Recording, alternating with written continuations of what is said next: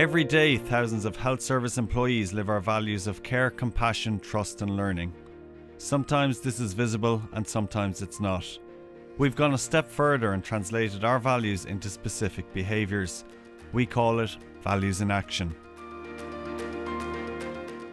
Our behaviours can have more impact than words, and behaviours spread because humans copy what we see others doing.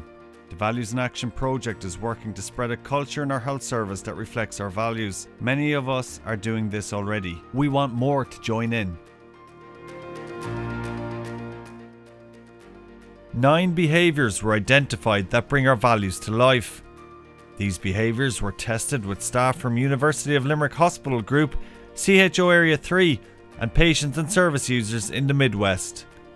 The behaviours reflect 3 dimensions: us as individuals, how we interact with colleagues, and how we treat patients and service users.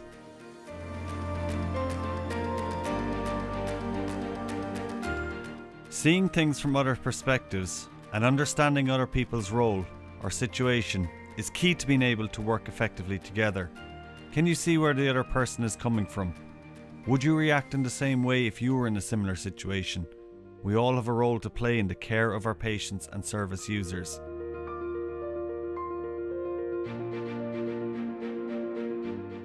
Patients never forget how we make them feel. Are you aware that patients watch us, listen to us as we go about our work? How patients and service users feel about their interactions with staff can often be their most lasting memory. When patients and service users see staff engaging with each other in a positive, respectful way, this can help reduce their anxiety.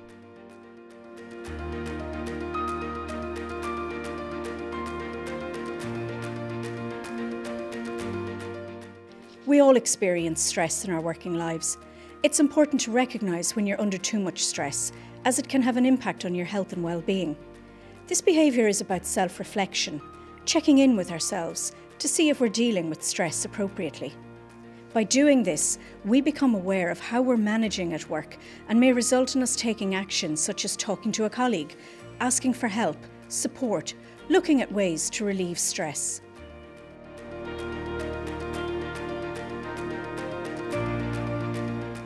Be supportive of colleagues. Tell colleagues when they're doing a great job. Say thanks. Use opportunities like team meetings to share examples of good work in the team or to mark success. Don't be judgmental. A blame culture has no place here. We're all here to make the experience better for our patients and service users.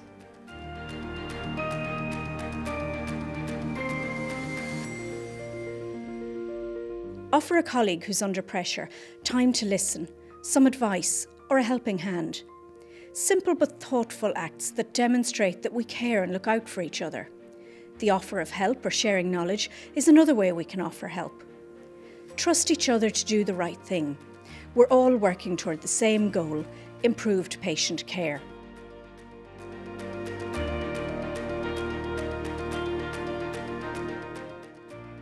Negativity, defeatism and cynicism about a person, a team or the HSE as a whole shouldn't be accepted.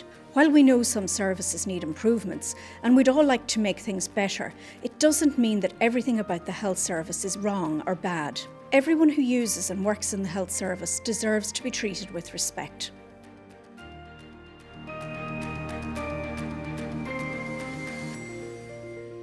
Some patients, when we meet them, can feel vulnerable, anxious and unsure of what's happening.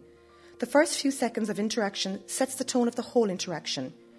Introducing yourself, making eye contact, smiling and turning towards the patient is so important. Make the patient feel as if they're unique, the only one.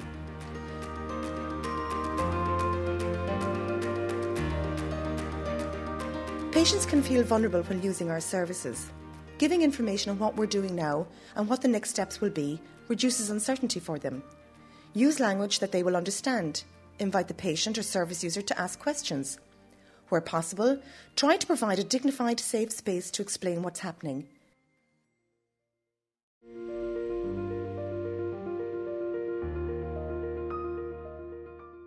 Very often, the small, unexpected, extra thing creates an enormous sense of caring. It makes others feel that they are important to you, that they are valued and cared for.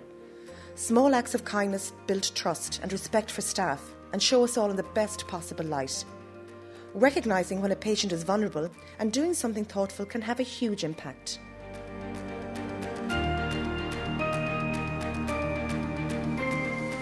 Through Behaviours, we can create an environment where people can see and feel our values in action. Importantly, people can copy them, shaping new norms and a culture that we can all be proud of.